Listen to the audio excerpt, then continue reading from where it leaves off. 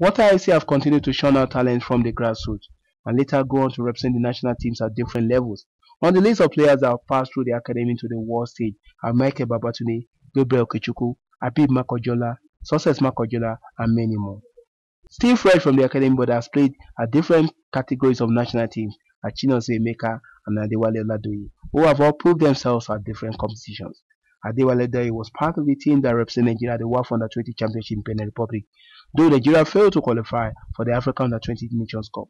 Adewale Oladoye proved his mentor and also won Man of the Match twice at the tournament. In a chat with exclusivenews.com.ng, the usually quiet Adewale Oladoye spoke to us exclusively at the Water FC camp in Abuja. Adewale Oladoye, Under-20 Midfielder. He talked about his experience at the WAFU tournament in Benin Republic. It was fun and good experience. Though Nigeria did not make it, but you won a most valuable player in about 2 of the matches you participated in. How does that make you feel? Feel better, but I thank Allah. Playing for the national team is not easy, but playing for Nigeria is not easy.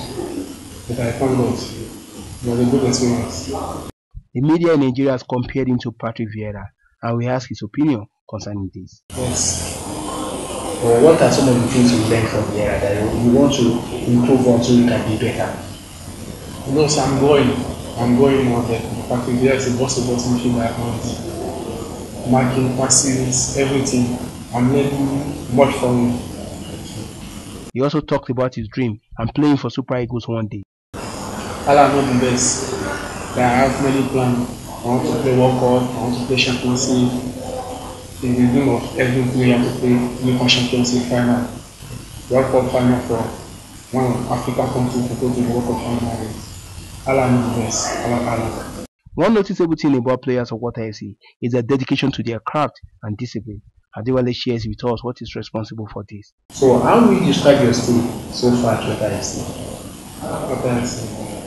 It was wonderful. Water FC is just a camp. It's like a family, and we learn much about life, not about only football, about many things. And I'm always focused. And I know regret that I live in Water FC for how many years. I always have to understand my life. On possibility of getting the opportunity to sign for any club abroad with less than 10 days to go before the transfer window. We can talk about everything, we can talk, but there's no rest. I always stay focused, and I know that before I go to the national team, nobody knows about me.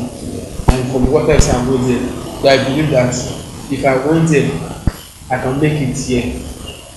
I'm still focused, I know that I will sign. He also condoles with management of Broadcast Academy over the death of one of their directors, while thanking them for all their support. I thank Broadcast College in UK and Mr. Giants and the father for the support, for the financial support and the moral support. It's a beautiful free kick for the Black Settlers of Ghana.